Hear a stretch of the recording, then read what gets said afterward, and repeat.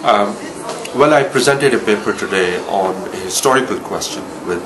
great contemporary relevance, which is why did the Middle East fail to develop in relation to Western Europe back in time around the 1500s. There was a divergence in development outcomes between Europe and the Middle East. And a very important explanation in that regard relates to the primacy of Islamic law, its provisions on inheritance, partnerships and trusts, and how they led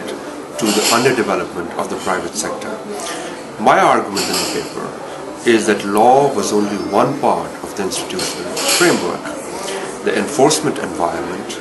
the way in which political structures were organized, in a sense mattered a lot more than law per se.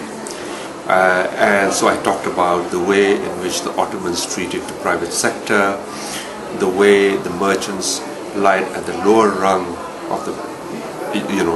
pecking order of power and privilege, the way the Ottoman state tried to control merchants and crafts,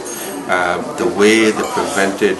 merchants from becoming an independent social force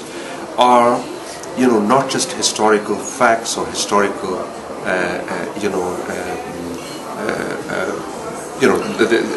there's a lot more relevance to that than just historical facts, because even today's Middle East you see some of the same underlying inheritance playing its part, especially the role that merchants have played and the way in which merchants have been more dependent on the state than on the market in which they operate.